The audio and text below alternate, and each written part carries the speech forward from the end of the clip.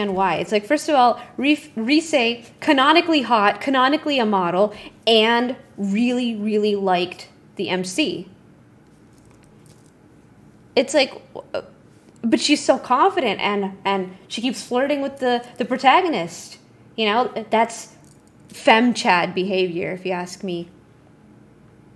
I like a woman that makes it obvious that she likes me, so I'm not confused.